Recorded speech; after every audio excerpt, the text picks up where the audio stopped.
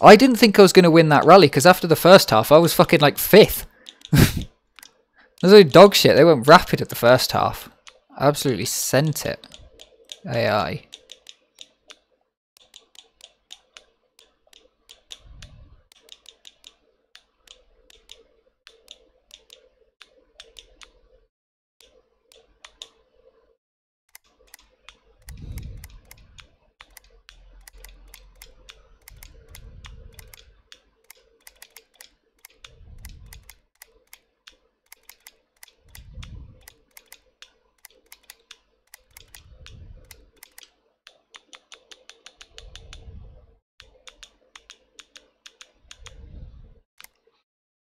Group S is very fast, and it's about to get a little bit faster as we head in with the Rotary 7.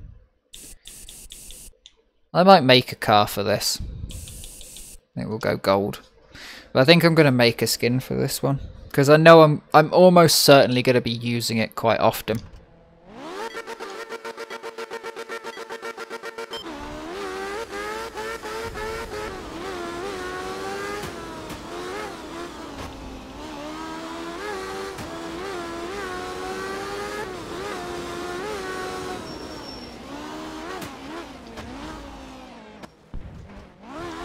I hate the start to Norway.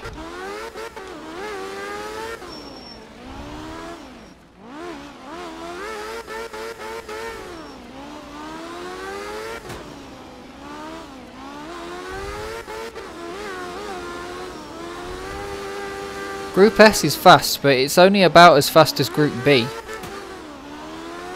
It's not.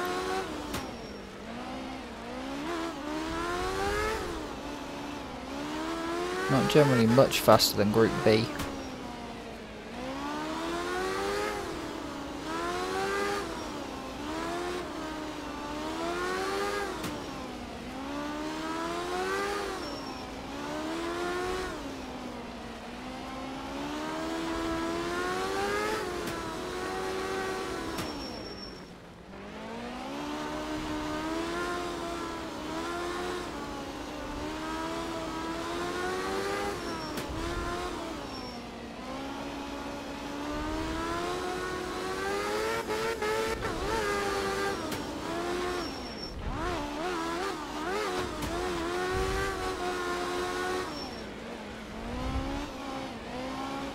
Yeah.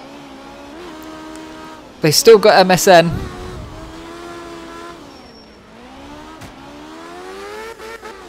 But it's not the good MSN.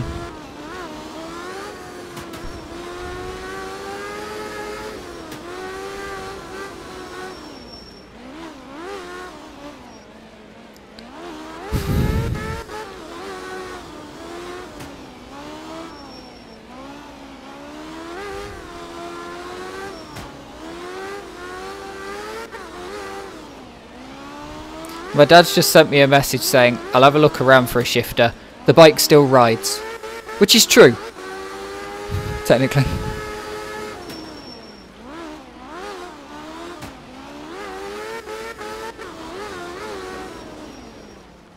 What are we going to have to do?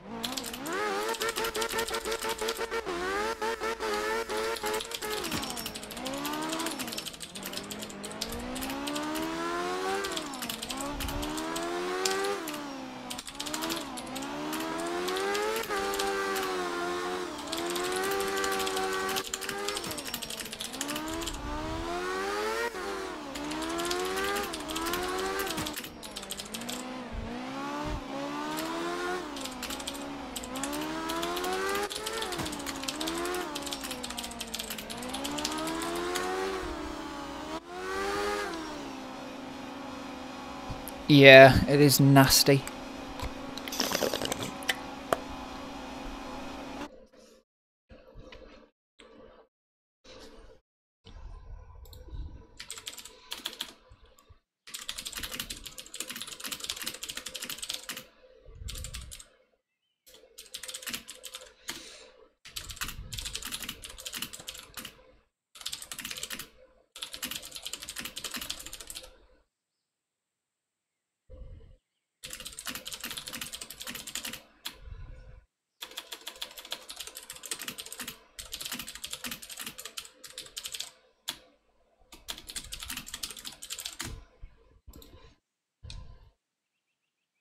Wing it? What's wing it?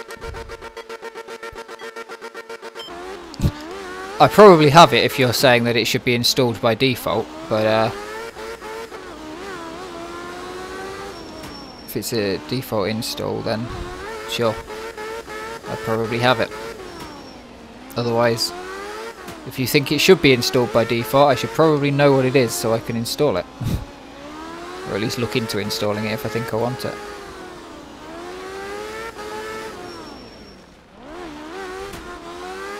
It's always worth, when someone says, I can't believe this isn't installed by default, it's always worth looking into it, because that means it's something that someone can't live without. Our Windows Package Manager. Of course it's not installed by default. That's not how Windows works.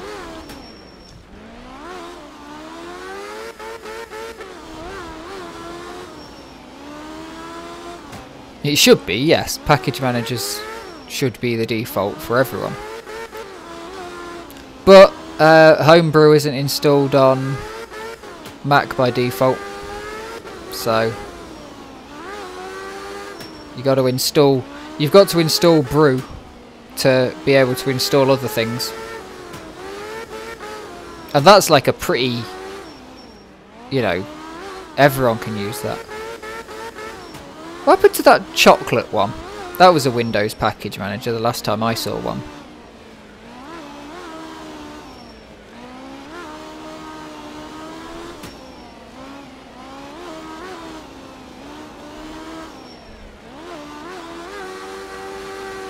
Trouble is with Windows Package Managers is you're always going to have to leave them at some point, because they can only provide software that they're legally allowed to distribute, and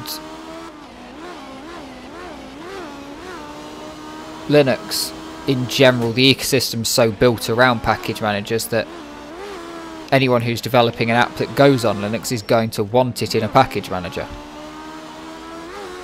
because it gives you a certain air of credibility to be in the package manager, even if it's the AUR.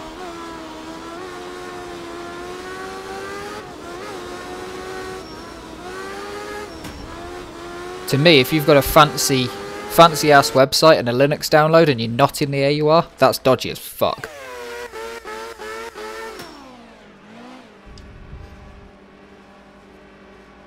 I'd rather use Gen 2 with a dual core. God. Actually no, Gen 2 with a dual core wouldn't be too bad. Because if you've only got a dual core, you're probably not going to be installing stuff that's going to take that long to compile, right?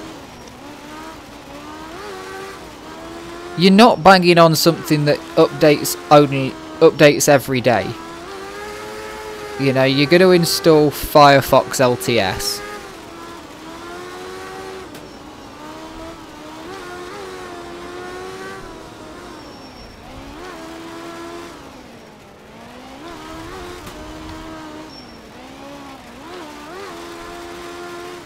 I've never had a problem compiling Firefox, actually.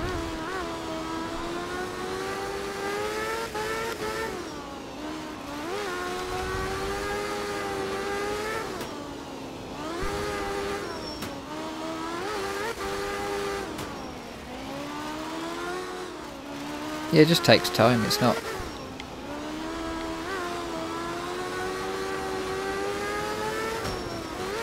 It's not like something that breaks. Like, I've had problems actually compiling OBS before. OBS is a program that I've ran into issues when trying to compile.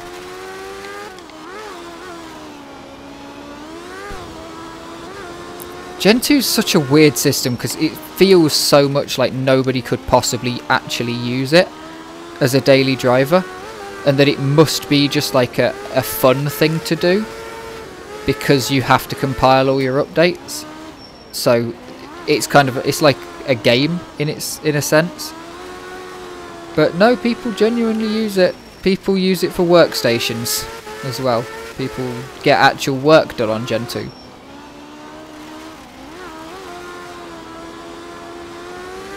Which is insane. Considering when I first started Linux, someone told me, don't ever use Arch if you want to get any work done. Arch is basically a game. saying to me, if you want to get work done, install a stable distro, a Fedora, an Ubuntu, Debian.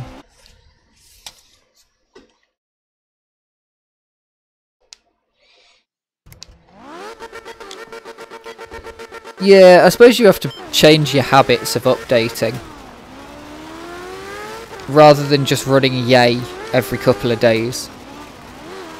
You've got to update the packages that you actually need to update. You got to keep an eye on the change logs to find out when stuff is actually an update that you really should be updating, rather than just relying on a pop-up to tell you that there's a security vulnerability and you need to patch now, an update now, versus, oh, there's just some regular updates. Just update whenever you feel like it is. Mine turns up every day, tells me the number. I don't even know if it does do security vulnerabilities, actually. Ubuntu used to. When I was on Ubuntu, it'd tell me the severity of updates that I had. But obviously they were less frequent because it's not a rolling release.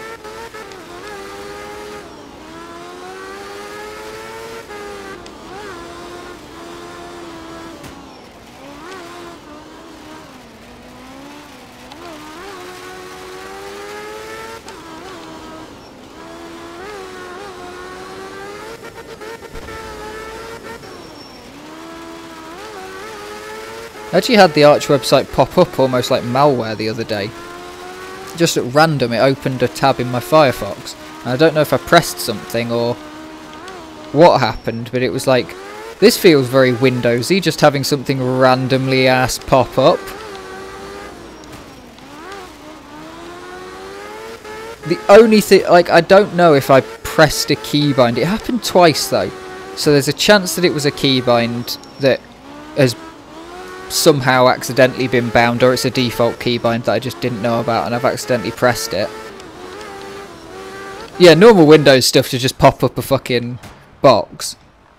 Because I understand it when something updates. The weird thing was, so I got the pop-up, and for some reason my brain went into, if I open Firefox and automatically it opens all the old tabs and a new tab of something that I don't recognise opens, it's pretty much always there's been an update to a plugin.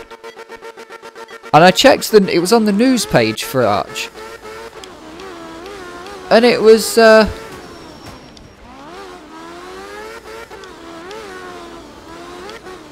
there was nothing there from like the latest post was like a week before the date it popped up. I was like, huh, that's weird. Because I don't mind, like I know some people definitely don't want it, but if there is a major security vulnerability, just give me a pop-up. I don't mind. Flash that there's a major security vulnerability. I don't want shit every day. I don't want constant reminders of what I'm running. I want to just get on with my life in peace. But if there's something seriously important, stop me. Stop me from doing something, you know? Like Xonotic did it when there was the update for security vulnerability in Xonotic. It had a permanent mark on the screen that said update to 8.6 today. Xonotic.org, flashing around like the DVD logo.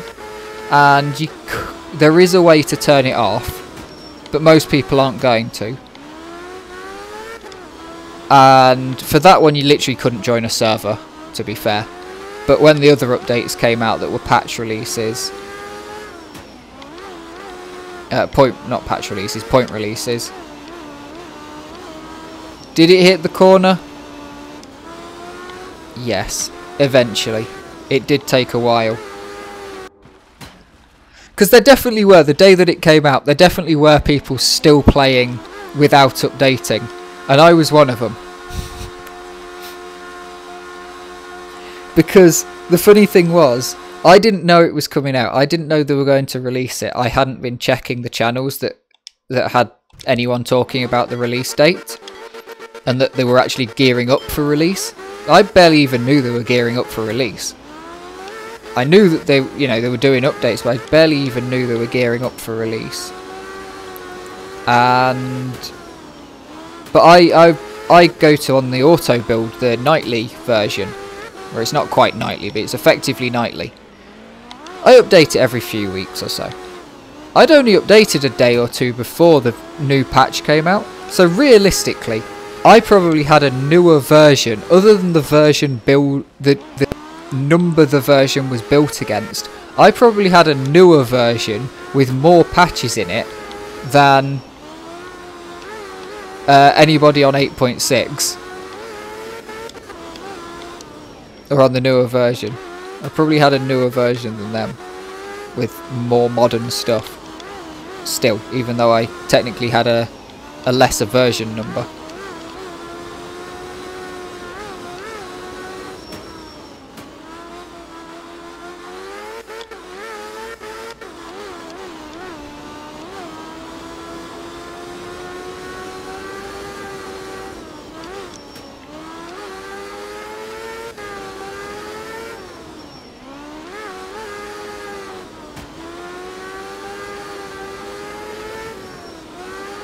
Computers are strange things.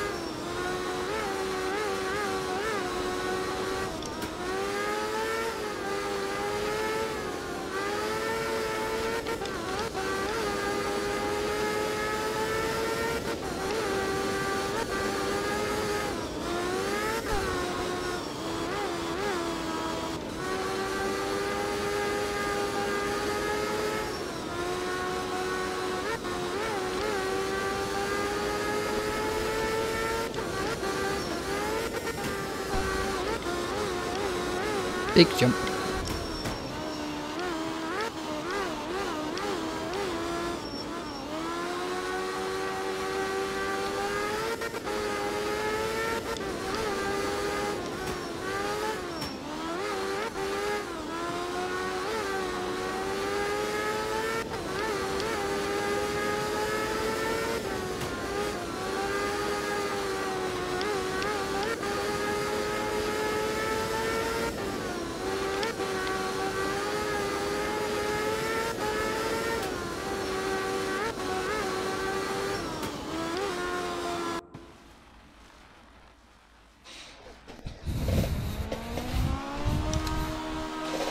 I need to think of colours. I'm definitely going to go blue.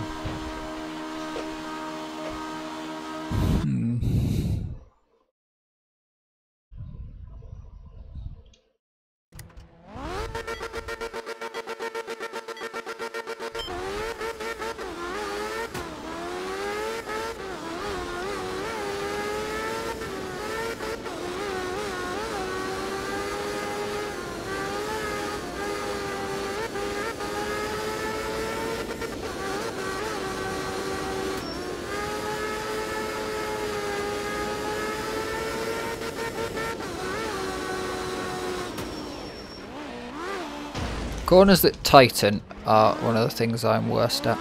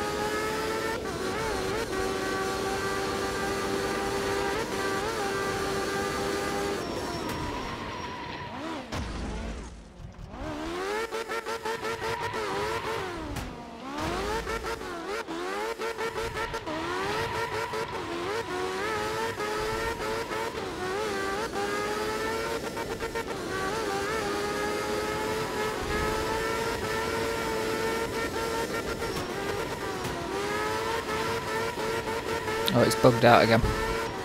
It's gone to 100%. Oh no, I'm off.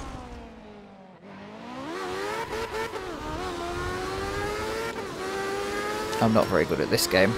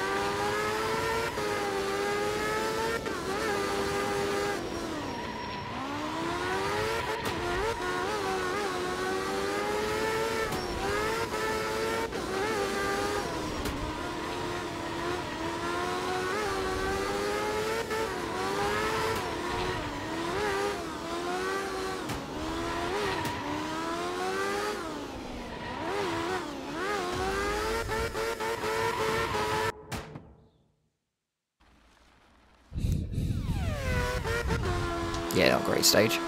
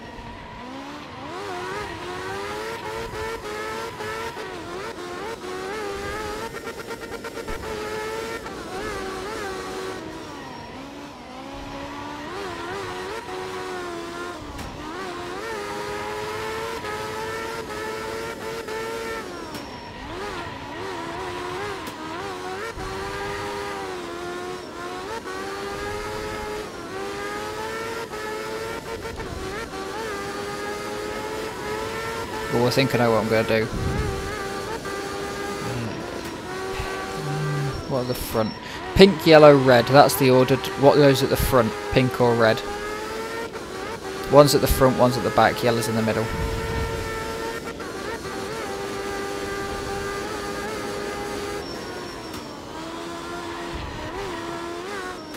It's a bright pink. And like a very, very bright pink. And it's a fairly standard yellow, and a yellow and red are, if you've got RGB, oh no, if you've got a red, yellow, green colour gradient, red and yellow are red and yellow, 100%, 100%. Pink is pink.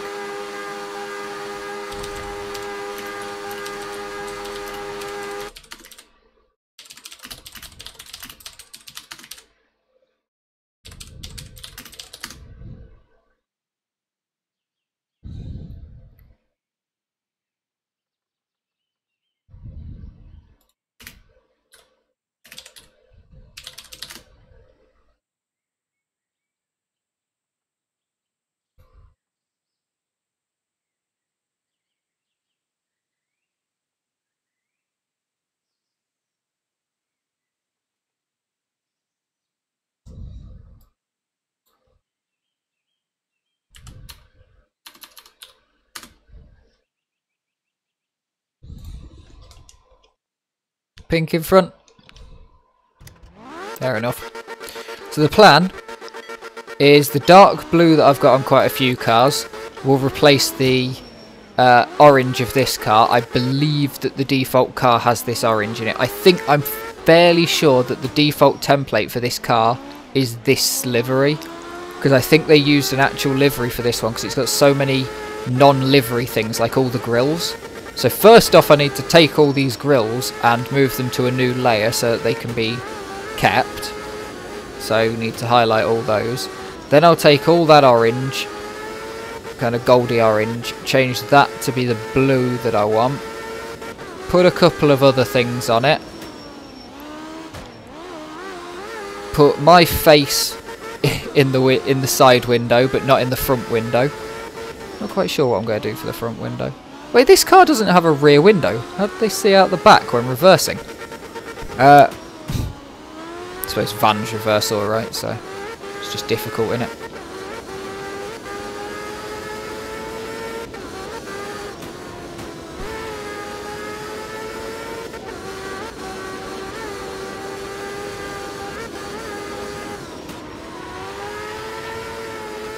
Why did the fastest car in the class that I want to play have to have the most awkward shapes as well? Because I've looked at this livery and it is not boxy at all. Like, it is a very complicated paper aeroplane of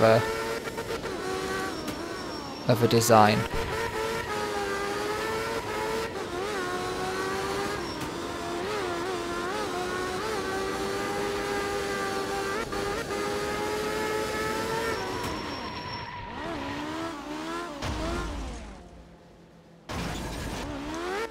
Going well.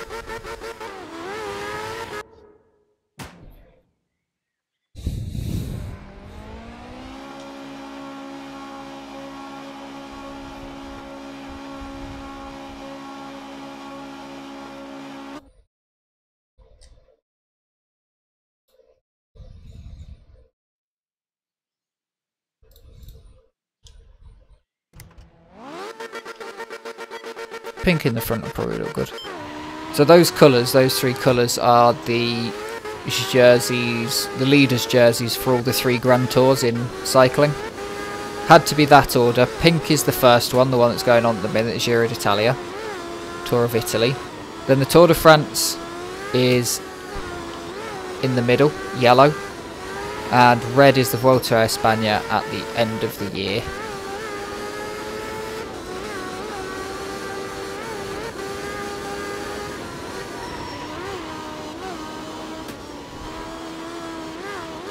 And now I've just got to work out how you do a 3-way blending GIMP, because at the I know how to do a 2-way. Well, it doesn't really matter, because if you look at it from this side, it's going to be one way. If you look at it from that side, it's going to be the other way, isn't it? So red at the back makes sense, but so it works if you read it from top to bottom like that. But also numbers are upside down if you read them from top to bottom like that. If I put my number on the bonnet, the number's upside down. So you're technically supposed to read the car upside down, you know, while looking at it from the front. So technically it's the wrong way around. Numbers are a different thing. Numbers don't count. Numbers are especially difficult when your number's 66. Or 99 and a crash.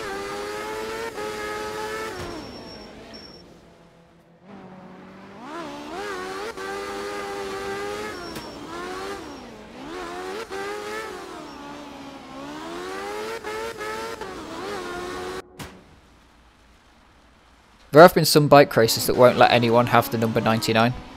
Quite often it doesn't come up, but there was one when nine riders was standard.